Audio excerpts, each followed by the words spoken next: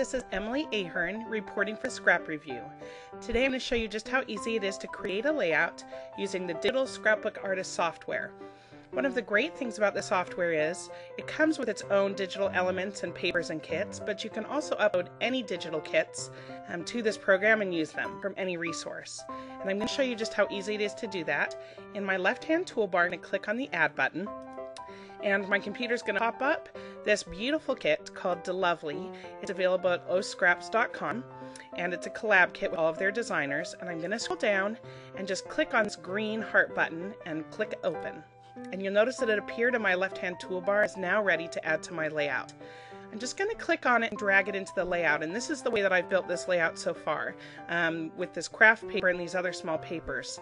And so this is as easy as it is. Now that you can see my button there that's on the page, I'm going to show you how easy it is to resize an element in this software. You simply drag on the arrows and you'll notice that the width and the height in inches appears in a scalable view on the top of that thing, of the little highlighted bar. That's a wonderful resource to be able to know exactly how large the item that you're bringing in is going to be.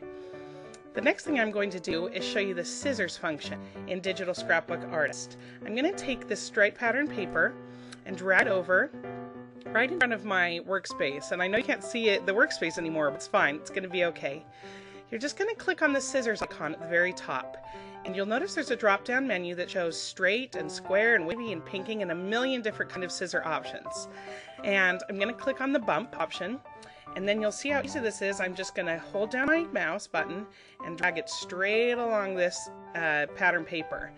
And now you'll notice that we can just click on this to remove unwanted area. And that clicked and undid my whole paper, so I'm just going to do that one more time. There is an undo button with this software, so if you ever do something like that and make a mistake and think, oh, I don't even know what I did or where that went, you can always click on that button and it will take it right back to the previous step. So that is a great feature, and that's something I need a lot. Now I'm going to go ahead and crop this down. So I'm going to go to the crop tool on the top, and I'm going to drag this straight to make it a lot more shallow, and then drag from the right hand side as well. And you'll notice it crops it easy as that. I want to flip these scallops so that the scallops are facing down, and I'm going to click on the directional arrow on the side and rotate counterclockwise and click it twice so that it goes 180 degrees.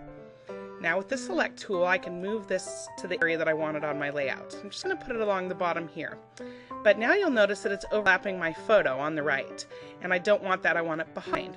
So I'm going to click on this easy button in the bottom right hand corner that says back one. Whatever element is highlighted, you can move that back or forward as you please. So I'm going to just click on it a few times, and each time it will move back another layer until it's behind my dot pattern paper and my photo, as you can see there. Now I'm going to add a drop shadow to just highlight those scallops. Go up here to the top toolbar to the shadow tool and click on it. Then go to the opacity that appears, and I'm going to drag it all the way to 100%. These other tools at the top, the Shear X, Shear Y, Scale X, and Scale Y, depend on how far away you want the shadow and which direction you want it to face.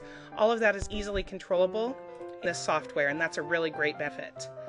Next, I'm going to drag in a label and show you how easy it is to type in your journaling. I'm putting that label there, and for sake of time, I've already copied, written, and then copied my journaling, so I'm just going to paste it into my document now. But you just type whatever you wanted, and that's as easy as it is. If you click up here on this drop-down menu that appears next to the text, you'll see all of the different fonts that are already installed in your computer. That is all done for you, and you can even scroll through them and see exactly what the word that you typed is going to look like in the particular font. And that's a huge asset when you're digital scrapbooking and you want to get a certain feeling from a font. Now I'm just going to put that right over my label, easy as pie. The very last thing I'm going to show you is how to add stitches to your layout, because this program is so easy with stitches. The stitches in this program are considered a brush. So I'm going to click on the brush tool at the top toolbar, and then you'll notice that a drop-down menu appeared, and it's got all of your stitches in there as well as other brushes. And you can just go ahead and choose one. I'm going to choose this neutral brush, and I'm just going to go ahead and put it on my layout and draw a squiggly line. One of the great things about this program is you can make the stitches follow any path that you create, and that's something that's not available in general in Photoshop. Now my stitches are so tiny you can't even see them, so I'm going to scroll them up and make them even larger. And you'll notice now that they're on my page, but they're in the natural, and I want them to stick out a little bit more. And so with this highlighted, I can scroll through any of these other stitch options and change the color and change what stitch it is. So I'm going to click on the white, and there it is right there on my layout. Now, even if I think that this curve was a little too curvy, which I do, you can just slide it in and change the depth of that curve that easy. So there you have it. There's our finished layout. It's got the journaling, the title, the stitches, the shadows, everything that you need.